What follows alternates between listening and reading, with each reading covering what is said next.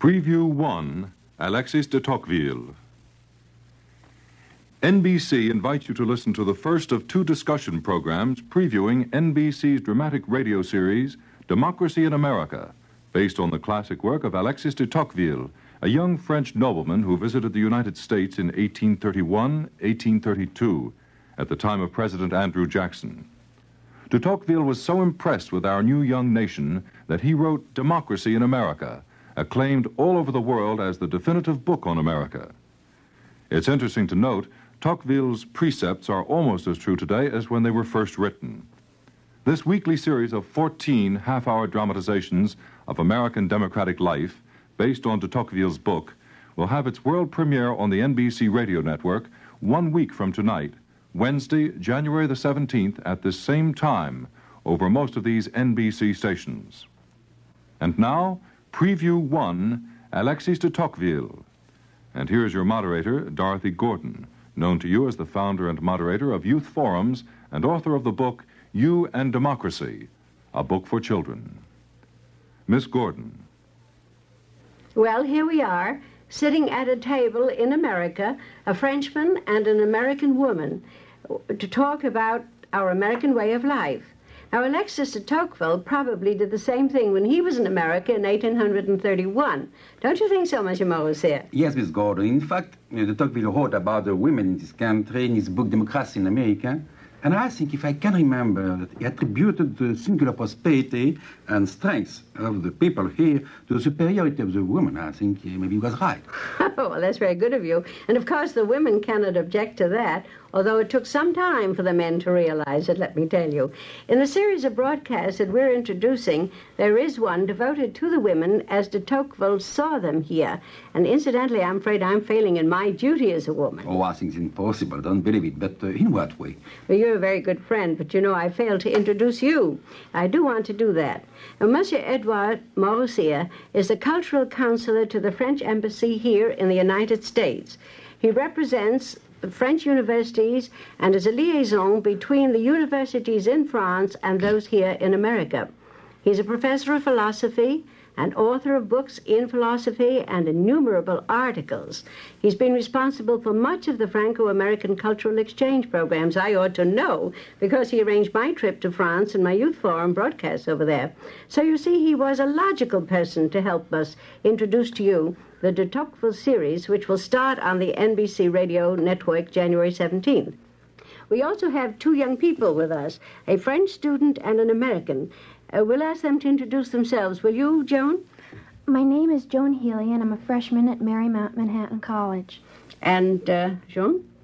My name is Jean-Michel Giraud, and I'm a student at the French Lycée in New York.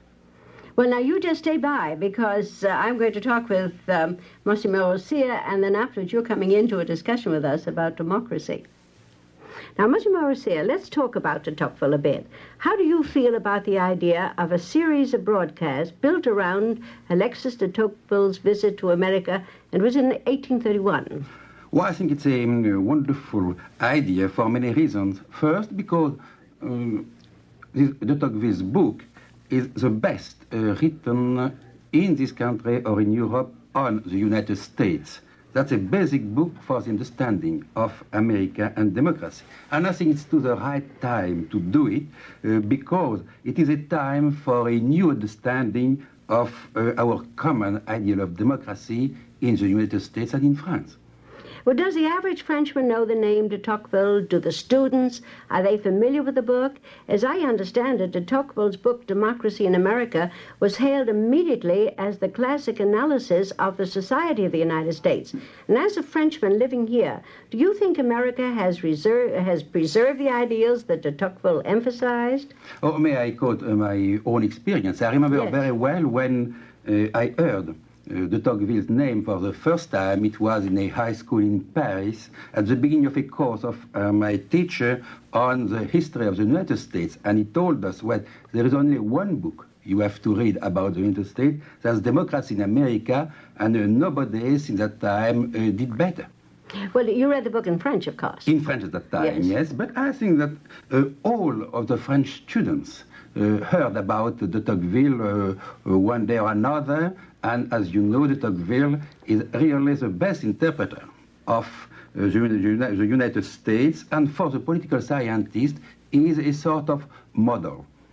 Well, do you think that de Tocqueville and his companion, Gustave de Beaumont, were so impressed because they themselves were aristocrats and were not accustomed to see so much equality amongst the people? Yes, I think it's partly true, but I think there is another basic reason for that. It's because de Tocqueville belonged to a general society, you see, in Europe, and I think that there was a special atmosphere in Europe at that time about the United States. The United States was considered as a sort of utopia, a possible realization of democracy.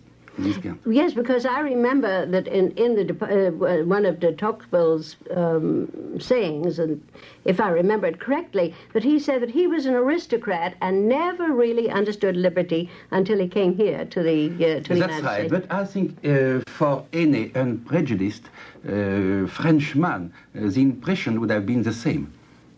Well, now, for instance, when de Tocqueville and Beaumont were to call on the governor of New York, that was in that period of the middle 19th century, they were astounded to find the governor living in a boarding house in New York City. To a French aristocrat, this would be very astounding, wouldn't it? Sure, it was a very big surprise. Yes, but they didn't know that later on our governor would live in Albany in a palace, just that's a change of time. Yes, this is as time moves along. Well, you know, the dramatizations and the broadcasts are designed to bring to life the America of the 1830s. And the conversations are based on the actual words of de Tocqueville and Beaumont. Would you like to hear a bit of the scene when the two Frenchmen called on Governor Throop of New York? Well, let's hear that, shall we? You're taking notes, Mr. Tocqueville. I'm glad to see you do it. Take a note of this.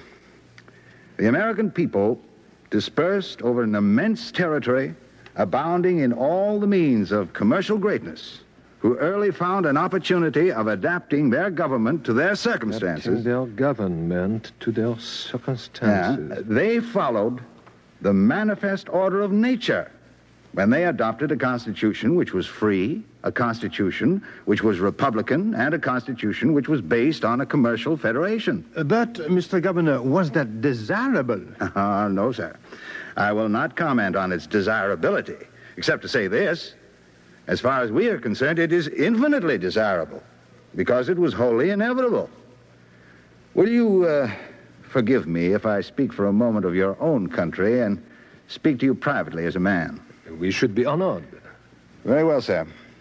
Your country, too, has recently passed through a great revolution, but one which I cannot help feeling has had a very different influence on your destiny.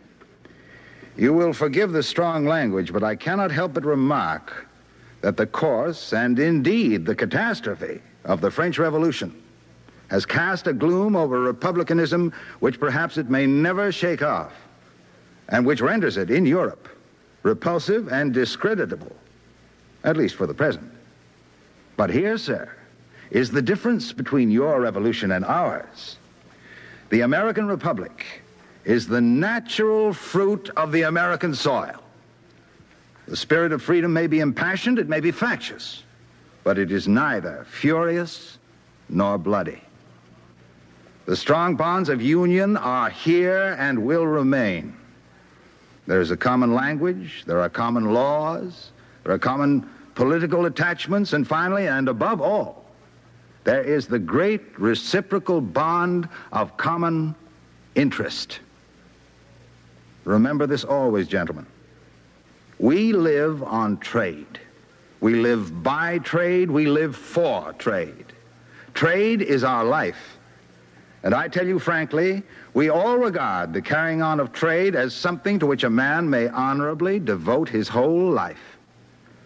And indeed, while we are talking today, 100 ships are discharging their cargoes, and 1,000 emigrants from all parts of the globe are landing with big hearts and stout hopes to realize their dreams of a free and happy West.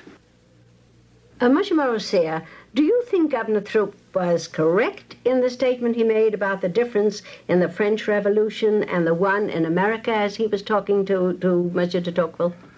Well, first, I think he was not absolutely correct when he said that the catastrophe of a bloody and furious French Revolution was responsible for the decline of a democratic faith, because we have not to forget that, after all, the Napoleonic armies spread all over Europe revolutionary ideas. And the 19th century was, in Europe, the era of awakening of nationalities and fights for new liberal constitutions.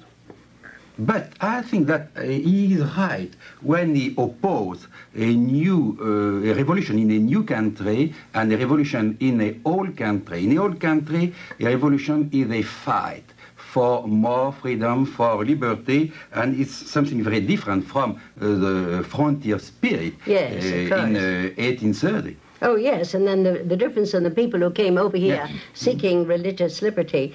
In your position as cultural counselor, do you think that we are building up a culture of our own? I think sincerely. I think you have in this country a great literature, a new school of painting, a unique movement in architecture. And that's part of the definition, the expression of a culture, a philosophy of education. It's why I strongly believe in the existence of a unique and original culture of the United States. And maybe too, in our European ideal of culture, we think that a culture has to be expressed by a sort of human ideal, what we call in the 17th century, the 18th century, the honest man, later on the cultivated man or the gentleman. Yeah. But I think that the United States too, from the beginning, produced that sort of human ideal. Permit me not to quote living examples, it would be too delicate or embarrassing, but you have ideal of culture people like Jefferson, Franklin, Emerson, Oh, yes, Walt well, they Whitman, were and the so on. pioneers. But don't you feel that we did develop a certain type of culture in our music? Jazz, for instance, it's based on folklore, and people don't realize that it really is something original, and it is a sort of a contribution to the musical life, which has been taken up by countries all over the world. Oh, I think so, and I think that the jazz really was a revolution in the interpretation of music, and I remember that very well after the First World War. Yeah, you got your first impression of jazz at that time. Oh, yes. We are. Well, I'd like you to hear another excerpt. This gives de Tocqueville's reaction to that emphasis on trade. As the two men left the governor's boarding house, they heard the street sounds characteristic of the 1830s. Now let us listen to it and pretend that we're there. More noise. There is a band now. Surely the streets of New York must be the noisiest and busiest in the world. And yet, for all their bustle and prosperity, I feel all the time that we are walking about in a city which is nothing but one gigantic suburb. There they go, across the end of the street. Flags, banners, bands. What can all this be? Three cheers for the clockmakers!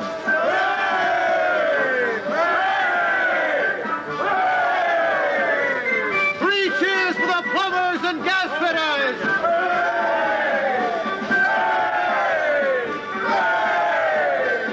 Three cheers for the bakers!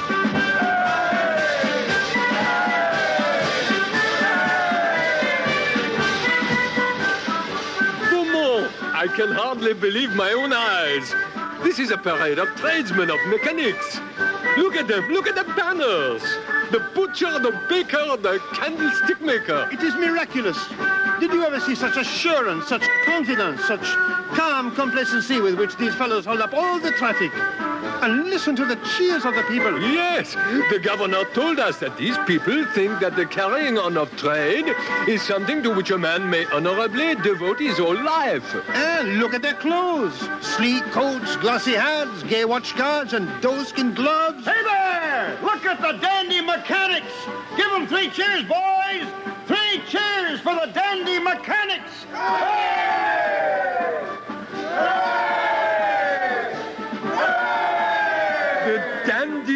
mechanics. It is the right name for them. There is an unbelievable outward equality in America. The whole country has melted into a middle class. A remarkable thing. A country blessed with nature's richest gifts and selected by Providence for the noblest experiment tried by man, which is not only the civilization of a new world, but the practical establishment of principles that till now have only had an ideal existence. A great people which has no army, a country full of activity and vigor, where the action of the government is hardly perceived. A world given up to trade and equality, and proud of both. Of course, it has a great deal more dramatization in the rest of the series. And then, as you heard, de Tocqueville emphasized equality. How do you think of the word equality? Are all men created equal? Would you say? Oh, that's a very important and philosophical question. It's difficult to answer. But no, I think it's not a fact, but an ideal. We have to work for the equality of people. Well, isn't it really that men are created equal? In other words, to have the equal opportunity for life, liberty, and the pursuit of happiness, which is our Jeffersonian ideal of democracy. You know that we have two young people here in the studio with us. One is a Frenchman and a young American. And we're going to have the young people talk with each other and with us. And Jean-Michel, I'm going to ask you, you know that de Tocqueville was here for 10 months when he wrote this book, which became such a famous classic. How long have you been in America? Well, I've been here 5 years now. Oh, we expect a great big long book out of you. As you listen to us and to the excerpts, do you feel that Tocqueville was justified in his impassioned feeling about liberty for all men?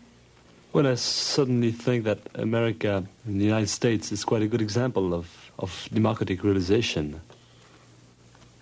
John?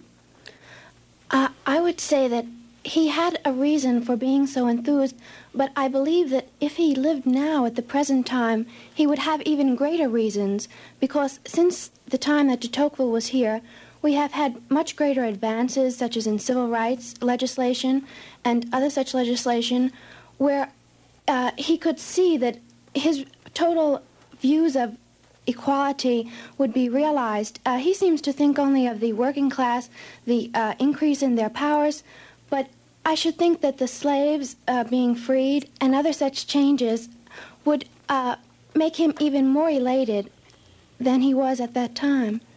Jean-Michel, now, you're a Frenchman, you're living here. How do you compare life here? And how do you feel about the young people in this country, their liberties and their freedoms? Do you think that they're freer here than they are in France? Well, you mean point of view from the parents or from the state? Well, let's take from a social standpoint. Do you think that the young people here express themselves more freely, perhaps, than the young people do in France? We'll ask Monsieur Morosier. He's smiling there across the table. We'll wait. Let's hear what Jean-Michel, yes, has to say. Go ahead, Jean. Well, I don't know quite exactly, but I think that in here you have more extracurricular activities, and younger students write papers about more personal subjects and are trained to do this kind of work and to express themselves maybe more freely than in France.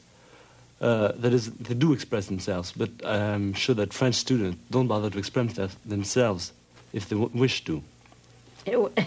Joan, are you familiar at all with foreign students? Do you find that the foreign students are as free in their opinions and in their expressions as the American young people are?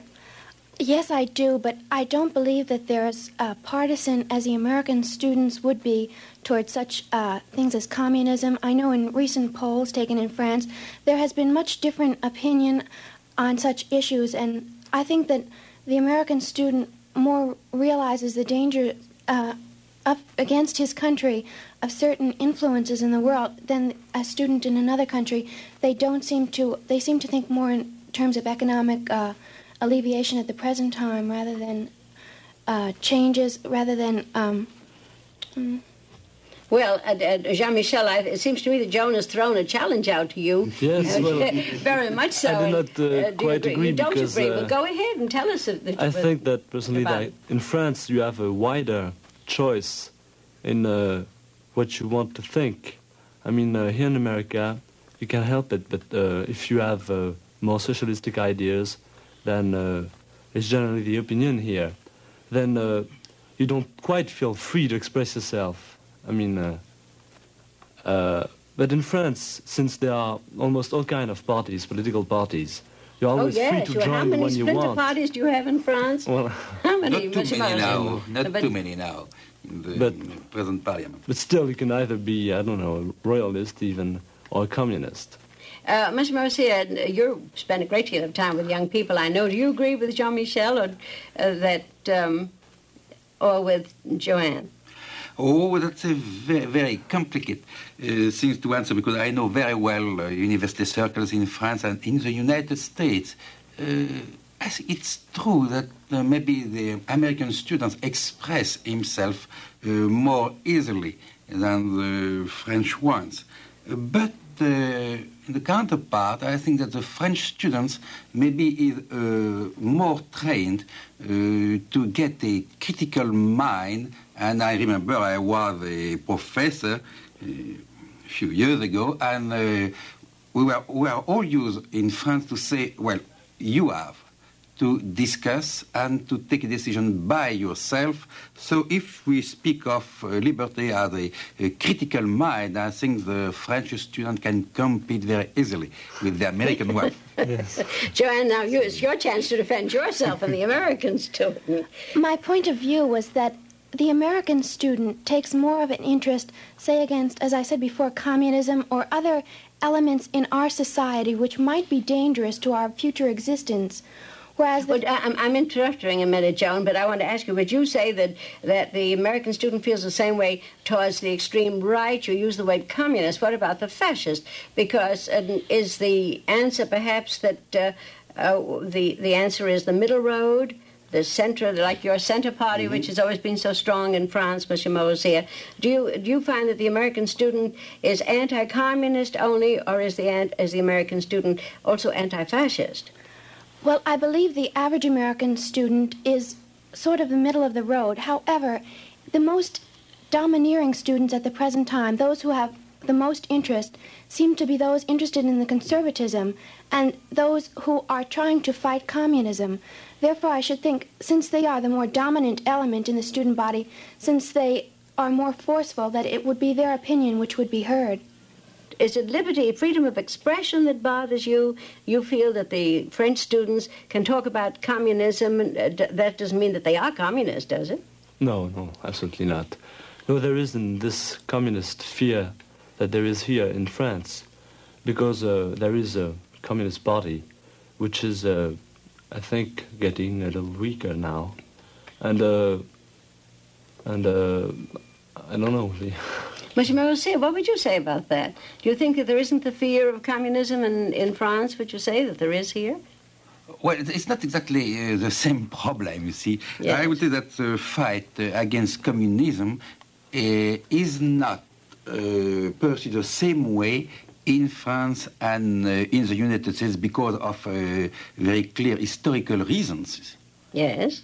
It's why I think it's very difficult to compare in the time and to say that maybe the French students or the American students have a stronger feeling for freedom. I think the feeling for freedom is as strong in this country as it is in France. Well, we have in relation to these broadcasts, there was a book that was edited by George Probst of New York University, who worked on the programs too, called A Happy Republic.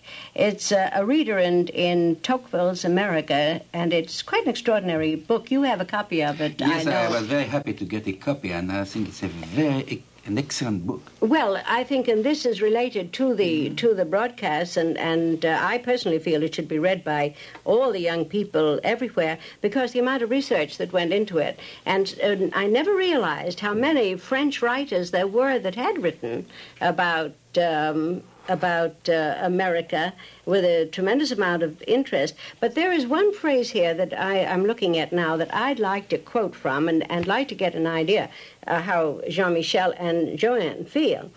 He said, the first of the duties that are at this time imposed upon those who direct our affairs is to educate democracy, to reawaken, if possible, its religious beliefs, to purify its morals, to regulate its actions. Now, do you young people feel at all that democracy is taken for granted a great deal? Yes, John. I believe that at the present time, we do not take democracy for granted.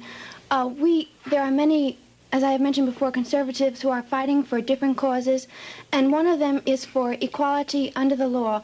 We have it now in words. It is stated that we do have equality under the law. However, we know that in many areas, Negroes are being denied their rights, and other minority groups are being denied their rights. Therefore, it is the aim of students now to bring forth, to change this situation so that our democracy will be in reality a living democracy, will be practiced for every single individual in the United States. Well, how do you feel about that, Jean? Well, I think it's quite a noble purpose. Well, but do you feel that democracy is under fire today? But I think, as de Tocqueville said, the main thing about democracy is education, to get people educated and able to choose and to act for themselves toward a better democracy. I'm going to come to you, Monsieur Morosier, on that question. That again, I fully agree with de Tocqueville, because I think that it's true that democracy is a permanent fight, a personal and a collective fight, and we have to never to forget that we have to keep democracy. We have to be very cautious and to be real fighters, not in education and in politics. Well, thank you very much indeed. I think this is a wonderful note on which to close our program. It was so good of you, Monsieur Morosier, to come, and you, Jean-Michel Giraud. I want to get your name right, and Joan Healy.